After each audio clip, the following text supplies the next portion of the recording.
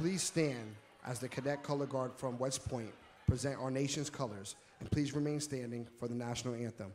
As a reminder, veterans, whether active duty or retired, are authorized by law to render the hand of salute. Hang on 1 second, Andy. You got something to say? Gentlemen, I propose a toast to the ladies. To the ladies.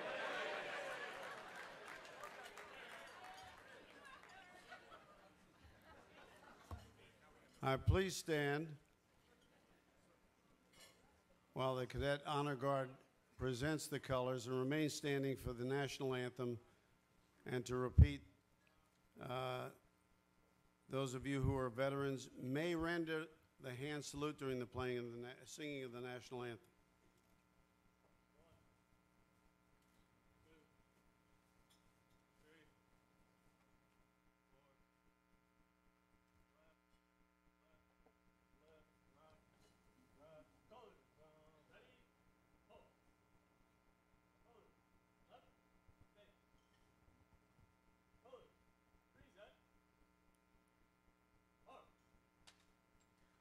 Oh, say, can you see by the dawn's early light what so proudly we hailed at the twilight's last gleaming, whose broad stripes and bright stars through the perilous fight o'er the ramparts we watched were so gallantly streaming.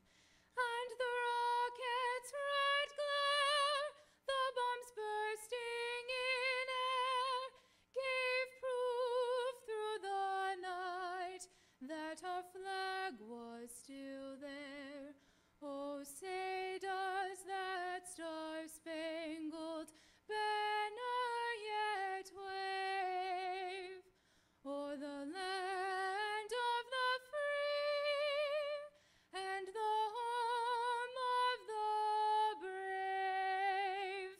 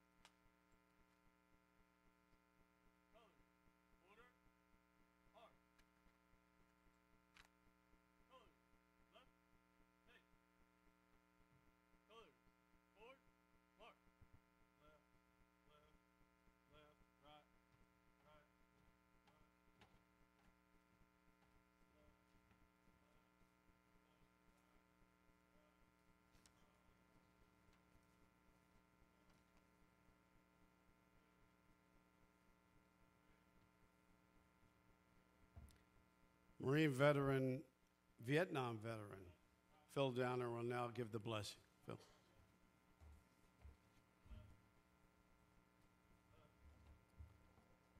Let us pray. Oh Lord, we're mindful that it's about 400 in Afghanistan. Men and yes, women too are in operations. The women going to be a humanizing factor with the Afghan women. and the men in combat. Lord, we want to ask you for a special blessing on those tonight on operations, those that are near in support of operations, those that are lonely, those that are hurt. Could they feel our support? And we pray for Bill Burleson and the 1st Brigade Combat Team, 10th Mountain Division, and all those men and women deployed, our soldiers, our sailors, our airmen, our Marines. And Lord, we pray for this great organization, the Children of Fallen Patriots Foundation. We ask that your hand would be upon them. We thank you for each person here tonight. We thank you for our country. Amen.